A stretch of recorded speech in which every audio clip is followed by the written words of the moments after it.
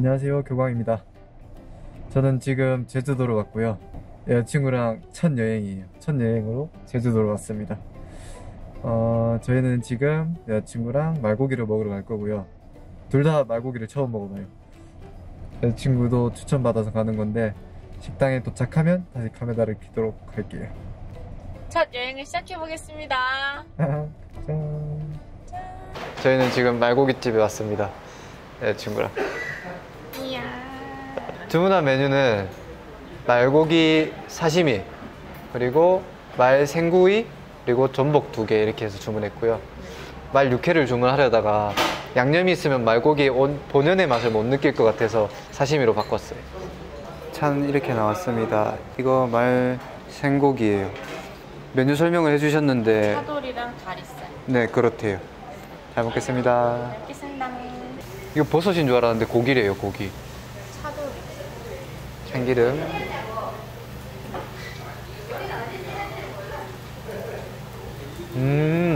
엄청 고소해요.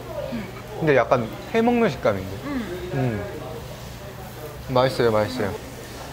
얘는 말 다리살.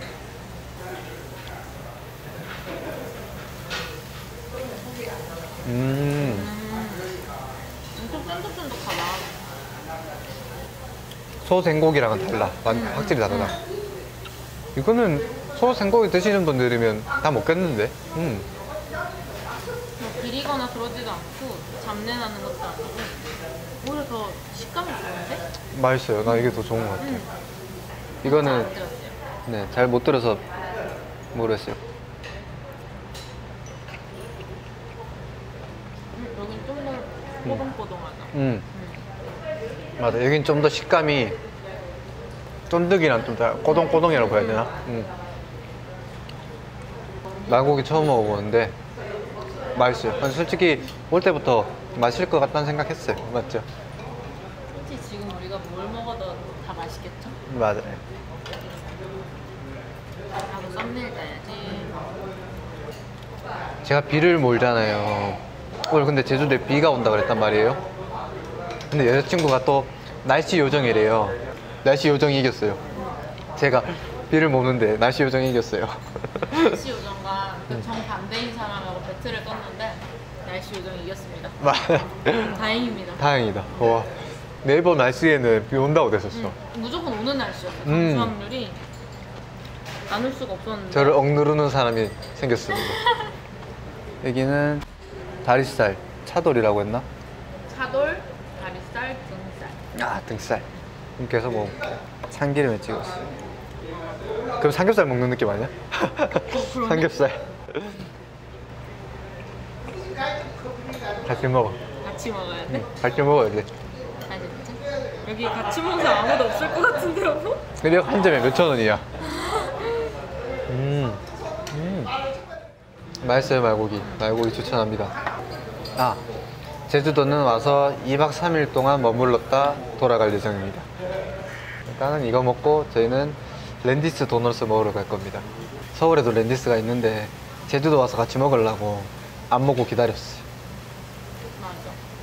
오늘 랜디스 먹겠습니다. 근데 오늘 갔는데 품절이면 어떡해요? 그럼 제가 서울 가서 사오겠습니다. 저녁에는 회랑 고등어회랑 딱새우도 사가지고 소주를 먹을 예정입니다. 그것도 찍을게요. 저 3개월 공주한 거 아시죠? 오늘 허가 받았습니다. 신나는구나. 내가 술 먹는 영상은 한 번도 찍은 적이 없잖아요, 맞죠? 맞네, 없어. 첫 영상을 여자친구와 함께 하겠습니다. 너무 의미 있다.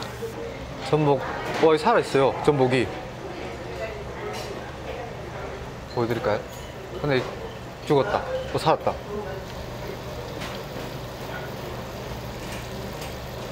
오. 여기 말구이. 생채하고 먹어봐요. 전복하고 고기하고 무생채. 고기는 약간 레어로 먹는 게 맛있어요. 맛있어요. 맛있어요. 소고기랑 돼지고기 약간 섞은 느낌 맞는 것 같아. 맞아. 되게 고소해요. 그리고 이거는 여기 지방 좀 와, 이거 진짜 맛있을 것 같아요.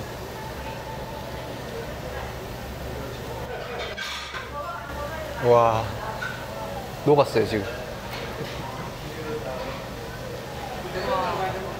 맛있다. 우와, 김 나는 거 봐요. 이거 전복 내장이에요. 감사합니다.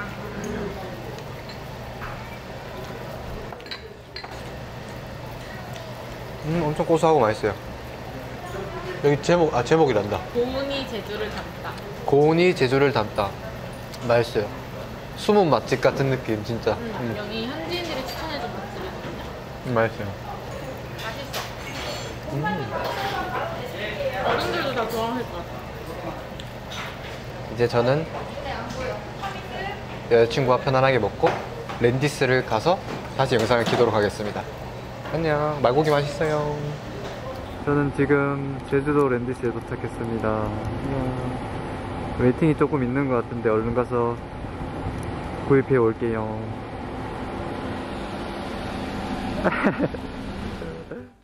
네, 랜디스도넛을 사서 호텔에 들어왔습니다. 왜 이 메뉴를 샀는지는 얘기 안 해주시나요? 이 메뉴요? 네, 여자친구가 랜디스도넛을 진짜 엄청 좋아해요. 조금 늦게 가가지고 저희가 여자친구가 진짜 좋아하는 도넛들이 없어가지고 너무 아쉬워요. 괜찮습니다. 같이 먹는 게 의미가 있죠. 너무- 그리고 빵은 늘 맛있어. 고마워요. 아, 접시까지 챙겨주시네요. 고마워요. 짠. 코코넛 도넛. 코코넛 도넛.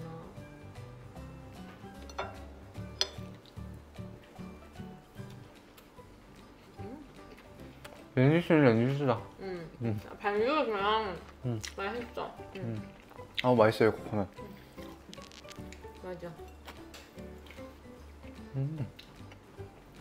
블루베리 케이크 도넛이에요. 라즈베리. 블루베리. 블루베리.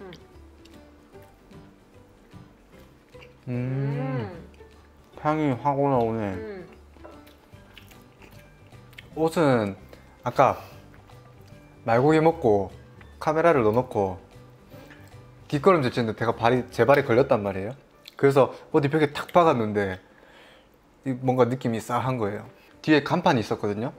제가 간판 딱 허리 부분 있잖아요. 딱 등에 묻은 부분 그걸 깔끔하게 닦고 왔어요. 흰색 옷이었는데. 자랑이다. 여자친구가 사준 옷인데. 이야. 짠. 고마워요. 이렇게. 이거 신메뉴 나온 지는 좀 됐어요. 코코 라즈베리. 코코 라즈베리.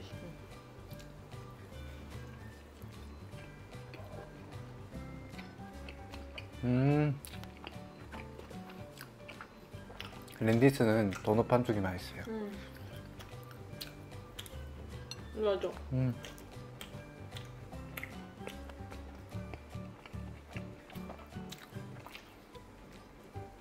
짠. 딸기다. 딸기.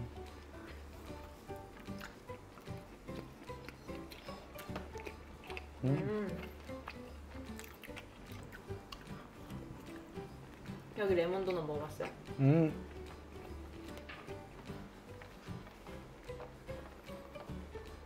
안 보인다. 자, 여보 봐. 네, 이거 줘. 아, 줘. 나 레몬, 나 레몬 안 좋아하잖아. 먹어봐. 나 레몬 안 좋아해. 얘 진짜 먹기 이런 하얀 가루 있는 빵 진짜 만들지 마세요. 힘들어 죽겠네. 아, 내 먹방 하는데 혼자 먹고 있네. 맛 엄청 해롭진 않은데? 메이플 케이크 도넛입니다.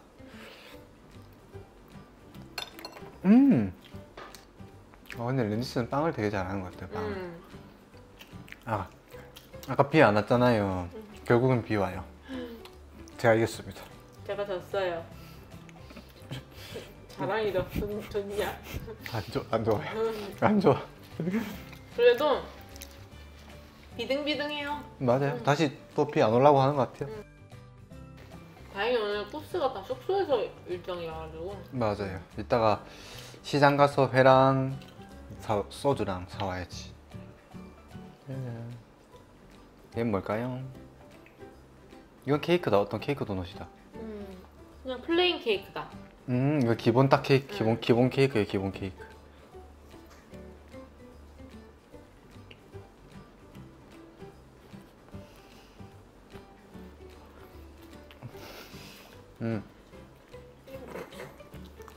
라즈베리 도넛.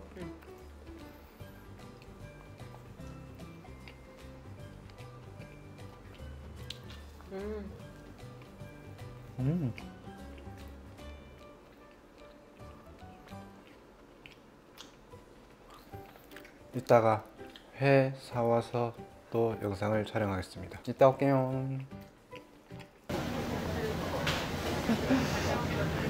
저는 지금 제주도 동문시장에 와 있습니다. 여기 고등어회랑 딱새우회랑 네. 그렇게 사서 그렇게 사서 이제 호텔로 다시 들어갈 겁니다. 한라산 마실 겁니다. 한라산. 네, 한라산 마실 거예요. 네. 오늘 저 동문시장 처음 왔어요. 예쁘죠? 아이고. 앞머리를 기르고 있어서. 얼른 사서 숙소에서 다시 키도록 할게요. 지금 사람도 너무 많고 다행히 비는 또 내리니까 멈추네요. 날씨 요정이 있어서 이 정도인 것 같아요. 근데 이렇게 질 줄 몰랐어요.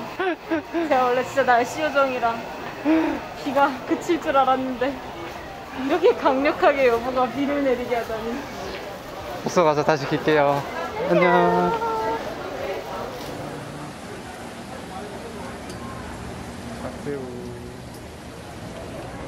안녕. 숙소 도착했습니다. 지금 고등어회랑 딱새우회랑 홈런볼 한번 보여드릴게요. 짠. 오늘의 메인 한라산! 잘 먹겠습니다. 잘 먹겠습니다. 아, 짠! 첫 여행. 첫 여행. 제주도에서 첫날 밤. 아니, 제주도에서 첫째 날. 첫째 날. 제주도에서 첫째 날. 짠! 감사합니다.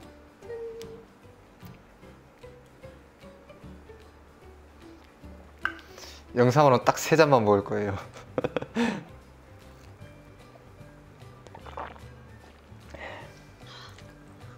달다. 와, 쓱다. 맛있어요. 아, 제 영상 첫 소주. 제 영상 첫 소주. 와, 저는 영상 첫 소주는 아니에요. 갈치예요, 갈치. 갈치회. 초장에 찍어서.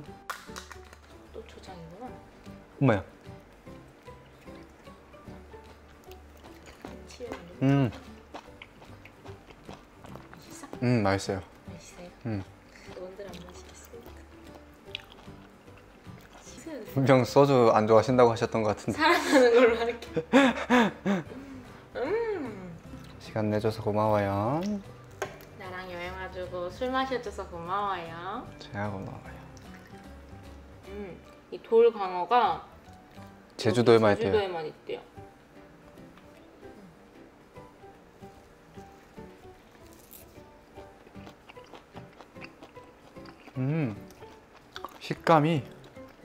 식감이 다 있다 이거는. 광어 지느러미. 광어 지느러미 살 먹는 느낌. 지금 우리 진우리 먹은 것 같아. 아, 회 진짜 오랜만에 먹는다. 회는 소주입니다. 네. 여보 소주 더 사와.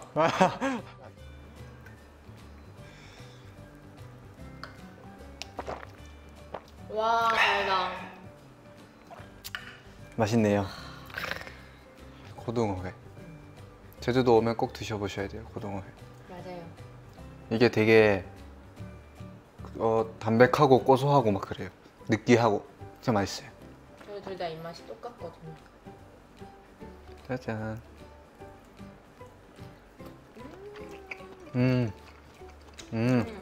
제가 아까 전에 비 다시 몰고 왔잖아요. 근데 회 사러 갔다 오는 길에 날씨 요정이 이겼어요. 또 제가 드디어 이겼습니다, 여러분.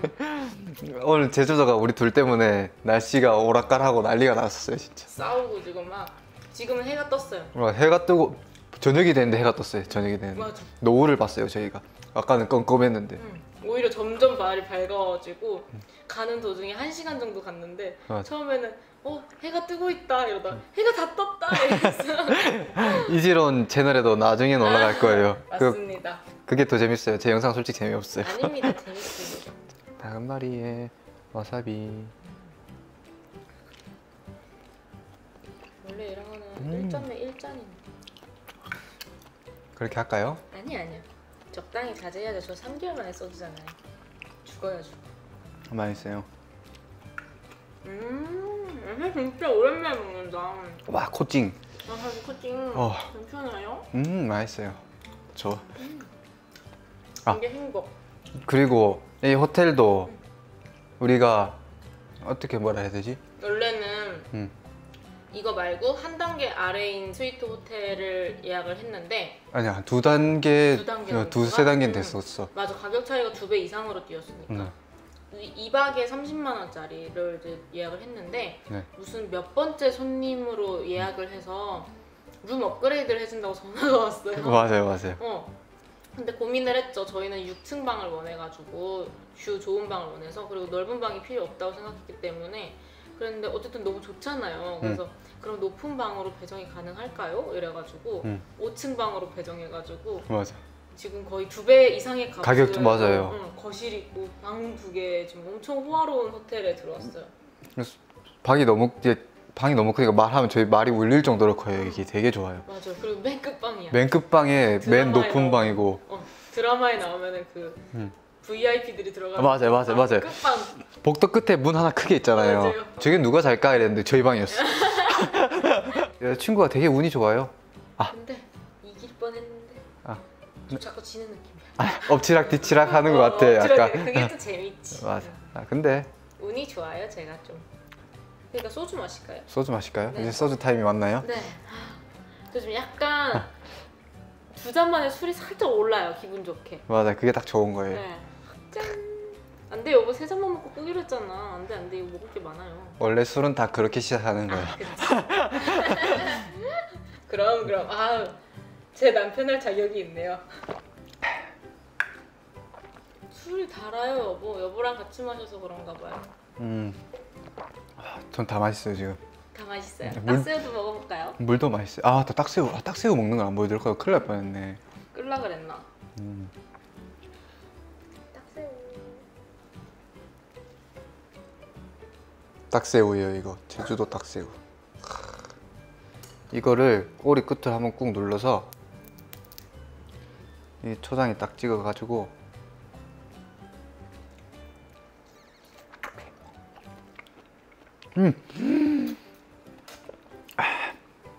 와, 맛있어. 진짜 맛있어요. 딱새우. 엄청 쫀득쫀득거린다. 와, 소주 없나? 제주도 돌광어래요. 제주도 돌광어. 제주도에만 있는 거래요. 다 그래.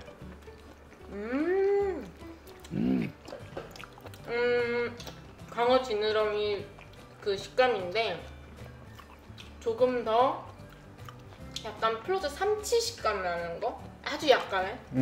살짝 씹히긴 해. 맞아. 근데 약간 껍질 부분이라고 해야 되나? 거긴 쫄깃하고. 너무 맛있다. 너무 맛있다. 천천히 마셔, 여보. 반잔씩 마시자, 반잔씩. 반잔? 오케이. 여보, 반잔. 다 마셔도 돼, 다 마셔도 돼. 진짜 반잔 마시는 거 봐요. 반잔 마시라며. 나는 말 잘 듣는단 말이야. 하나는 알고 둘은 몰라 나는. 아무튼 저는 이 아무튼 있잖아요. 여자친구 말투. 나도 모르게 여자친구 말투를 닮아가고 있어. 우리 서로 닮아가지고. 맞아요. 아무튼 저는 제주도 영상을 여기까지만 하고 이제는 와이프와 네 이제 곧 저는 예비 와이프입니다. 제주도를 즐기겠습니다. 안녕. 고마워요. 안녕. 여기까지 할게요. 안녕. 예쁘게 봐주세요. 안녕.